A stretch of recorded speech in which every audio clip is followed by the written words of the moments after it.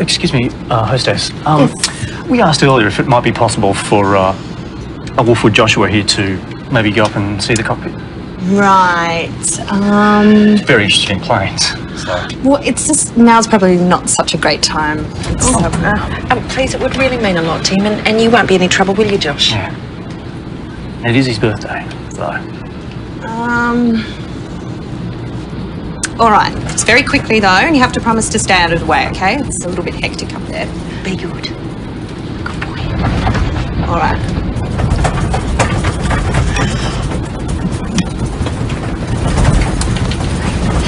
Hi there. This is Joshua. He just wanted to come and see the cockpit. No! He won't be any trouble. He just is it okay if he stands and watches? Being serious? No, get out!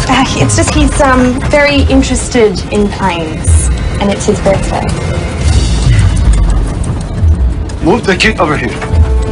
I said move over here! Watch your steps, sweetheart. What are you doing? This is your first time on the cockpit, kid? Huh? Ours too. What happened to them? Travel sickness. So you want to learn how to fly planes, huh? Okay, come here. Come here. Sit here. Good. What does this do? That's the landing gear. Don't worry about it. You don't be needing that. What does this do? How the hell would I know what that does? Do I look like I went to pilot school? Take it easy. Let's just, show him some of the basics. What? The kid's interested in planes, okay? It's his birthday.